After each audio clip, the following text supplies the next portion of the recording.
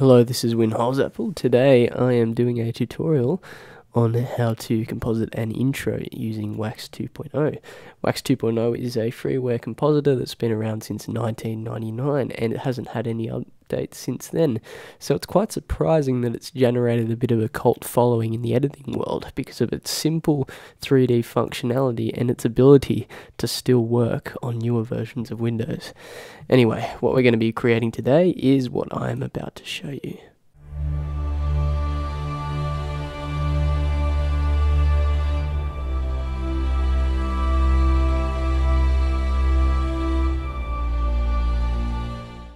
Alright, so let's get started. Anyway, so first you want to change your project settings to be in 720p. So the way I'm going to do that is I'm going to go to the project settings panel. I'm going to change the width to be 1280 by 720, which is 720p, and I'm going to set the frame rate to be PAL, which is 25 frames a second, of course. I'm going to change my codec to be the XFID MP4 codec. If you are exporting to a video editor, I'd recommend using either uncompressed RGB or another codec which does not lose any detail.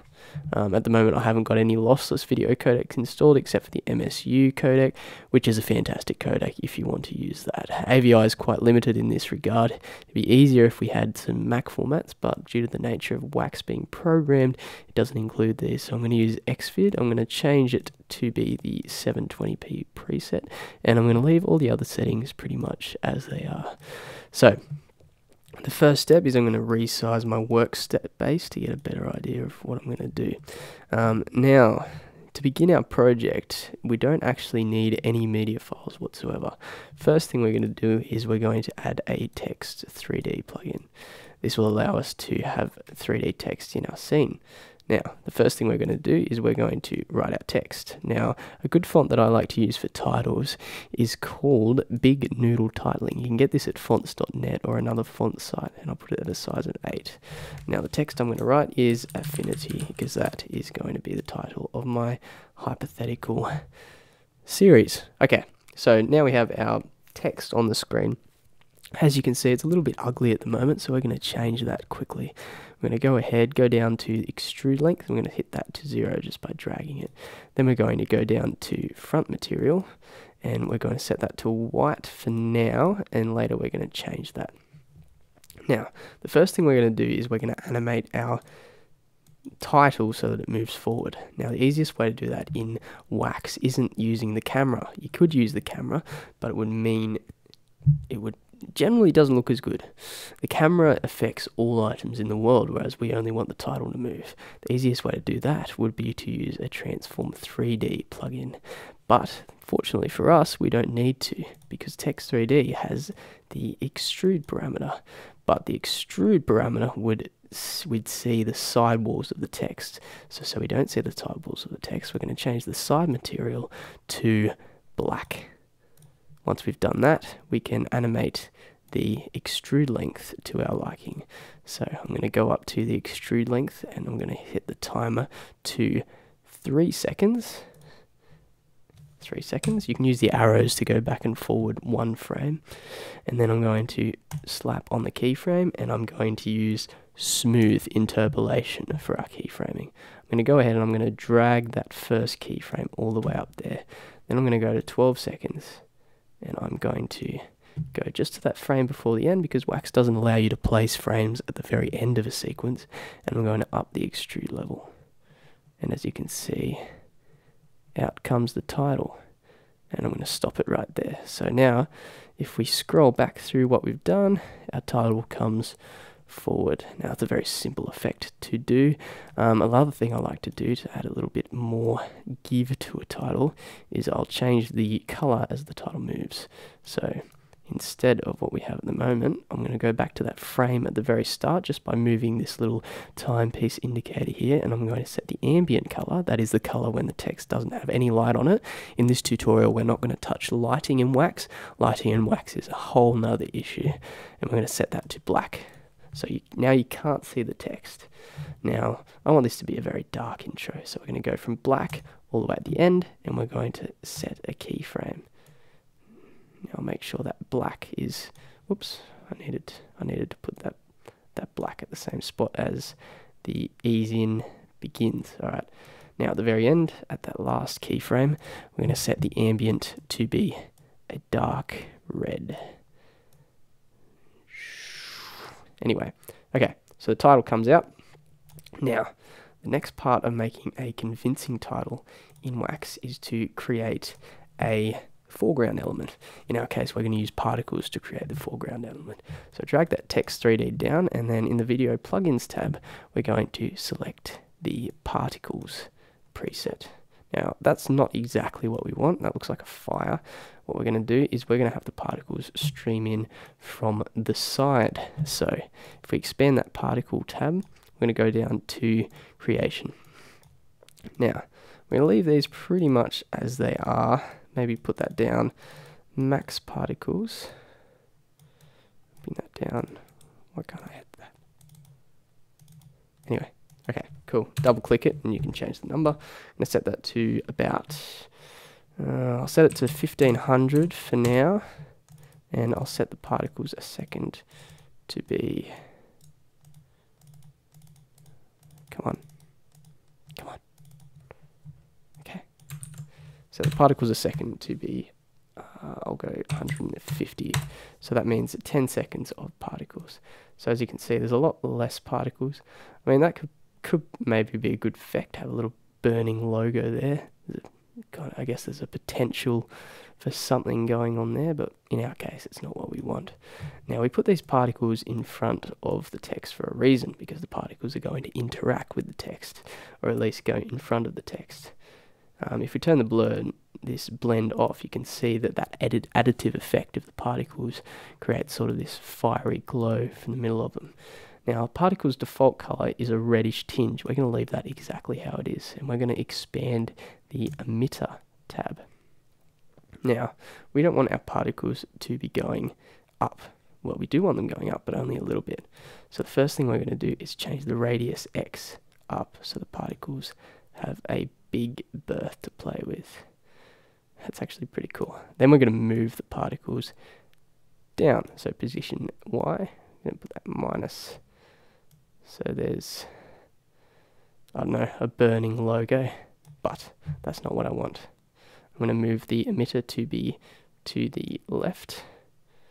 I'm going to move it up a little bit. And I'm going to change the direction X, Y, and Z values. Now, direction Y, I don't want to be quite that high. I'm going to set it to 0.4. Direction X, however, I'm going to set to 0.5. So now the particles will hopefully stream in from the side when I get this right, 0.1. Maybe even higher on the X. Make that something like that. All right. So the flames or whatever are licking at the bottom.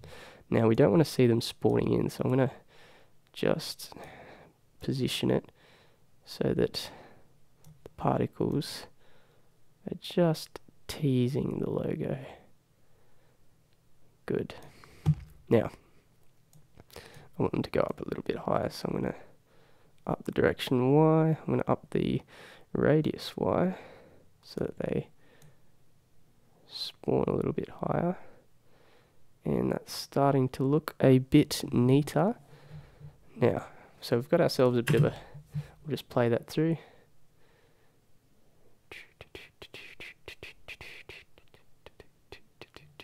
Sick. Alright. Now that our emitter is sorted out, we're going to make it a little bit interesting. Now, when flames are burning, they generally don't spit out circles. Now, circles are cool if you want to do a really close foreground blurring effect, but personally, I like the look of adding a texture to it. So I'm just going to go over, open my folder where I've got the assets, which will be provided in the description, and I'm going to open leaf alpha 2. Now, leaf alpha 2 is just a file that designates the leaf alpha. So these are going to look like kind of like rising leaves rather than falling leaves, because actually that looks a little bit cooler. So I'm going to lower this text 3D, lower this particles, and I'm going to chuck in leaf alpha on top. Then I'm going to put the particles inside leaf alpha. and drag leaf alpha to take up the entire sequence. Now, nothing's changed. First, we have to change the particles so they use the texture from leaf alpha. So I'm going to go drop down particles, drop down leaf alpha, and then tick use media. Now the particles are leaves, but we don't want them to all be the same direction, so we're going to add random rotation. So expand the creation tab, and I am going to change the variance so that they spawn a little bit more randomly. And then I'm going to go to the emitter, and I'm going to change max rotate. Oh yeah, oh yeah, beautiful. Good, good, good, good. Let's have a look.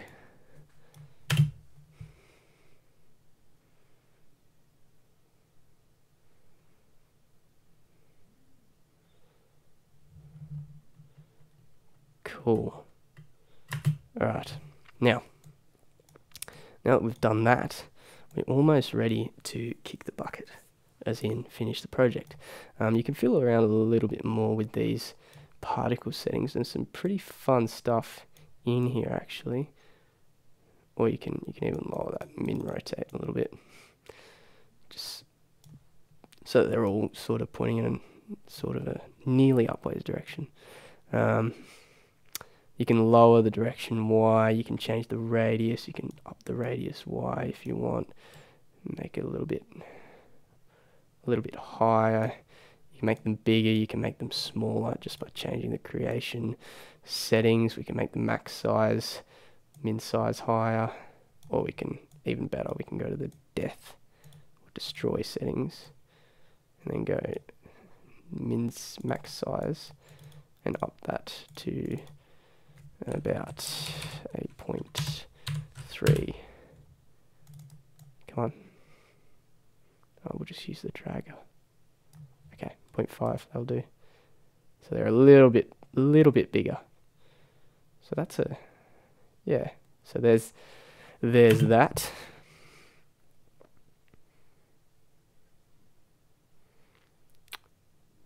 Right. So I'm happy with that. Now, if you like how the sequence ends, you can just go ahead and just have what I've done, which is the title just fades in, gets closer and closer to the camera, and then when it's really close, disappears. I like that personally. Or you can drag this keyframe back a little bit and then have the title stop and then disappear. Or if you really like it, what you can do is you can change the leaves so that they don't quite last as long. So we'll go max particles, we'll down that to maybe, what do we have it on, 1500, 1000, or maybe even 800. That way there's a bit less particles to play around with.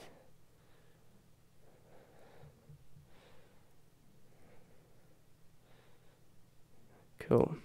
Okay, I'm happy with that. If you want to fade the title out, you can do that. It's a free world. You can go ahead and just set a keyframe there and set the text color to fade from here to black, for example. You could keep that keyframe there, then go down to front material, and then go here and set that to black. And then there goes the title, and then of course you'd have to go to the particles and then fade their color to black as well to make them disappear, but I'm not going to do that. So time's come to render it. So first I'm going to open up the project properties. All these settings I changed at the start of the project, if you recall, so I'm going to leave them exactly how they are. Now for the file name, I'm going to choose a location to save it.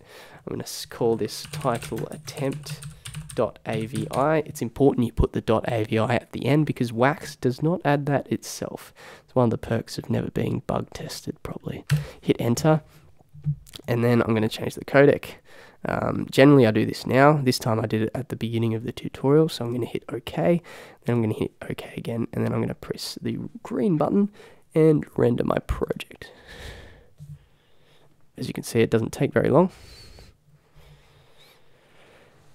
And when that's done, you can go ahead and open your file, and you have a intro, and you can drop that straight into your favorite video editor. This has been a tutorial by FreeVFX. If you liked it, please comment, subscribe, tell me what I did wrong, and thanks for watching.